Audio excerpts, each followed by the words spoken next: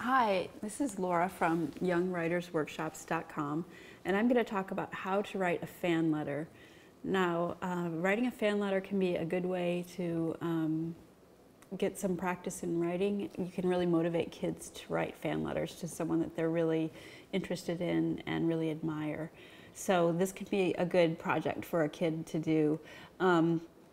You want to write your fan letter in the appropriate letter writing format. So you begin with dear and then the name of the person.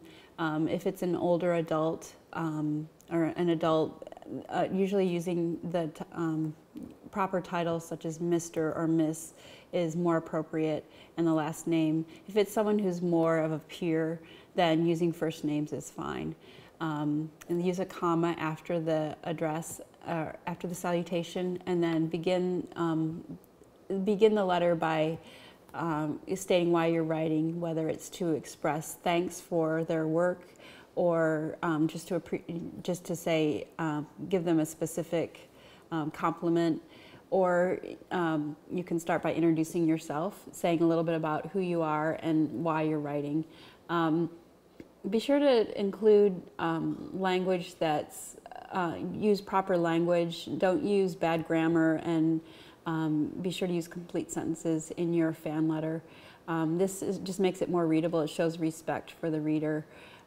So even if it's a fairly casual letter that you're writing, be sure to proofread it and edit it so that it's readable and easy for the person to access. Now you also want to be careful about being perceived as a stalker. So just try to pay attention to the kinds of things that you're saying in your fan letter so that it doesn't feel invasive in any way to the reader.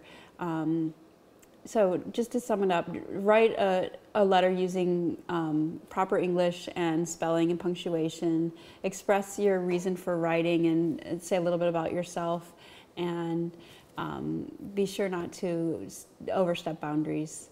Those are some ideas about how to write a fan letter.